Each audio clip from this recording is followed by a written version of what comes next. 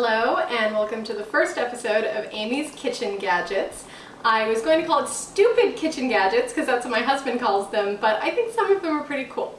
So this is actually my favorite one, and I have to credit my friends Chris and Sarah with introducing me to this concept. This is an egg cuber. You didn't know that hard-boiled eggs could be cubed, did you? Well, I've got a hard-boiled egg, and this works best if the egg is a little bit warm, which this one still is. I just took it out of the pot. So I'm going to take this apart. What you do is you put this little square part in the bottom, then you put in your egg, then you put in this, which is going to smush it, and then you screw the top on. Alright, you can see that the egg is changing shape, and you want to get that as tight as you possibly can.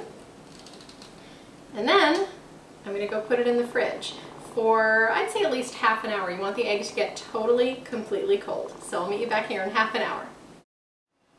Okay, so I'm back, and I just got this out of the fridge, and let's see how it did. Pop it out. Look at that. You've got a cubed egg. You can really freak your kids out if you put this in your lunch. You can tell them it came from a square hen.